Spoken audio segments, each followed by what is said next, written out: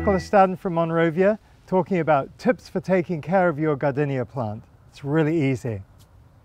Summer's here, the garden looks fantastic. We're up on the patio and we're going to spend some time with our gardenias. You know, they're really easy to look after.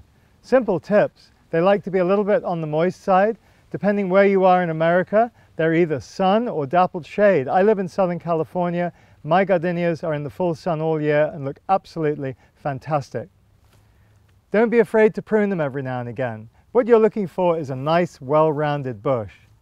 The soil, you've planted them in an acidic soil with some mulch as well. Don't be afraid every now and again to get a good handful of that organic mix and just put her in there. Keep that soil level built up. Fertilizer is really important because they like to be nice and green and also lots of color. They're heavy feeders. And so with that in mind, every now and again, the recommended dose of fertilizer, and you'll keep those blooms coming.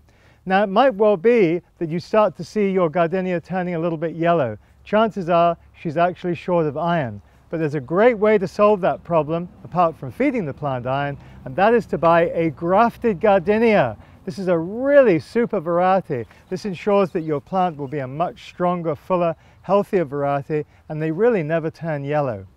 So those are just a few great tips to keep your plant looking fantastic in your garden. So now you know how to do it. My name is Staddon. I'm with Monrovia.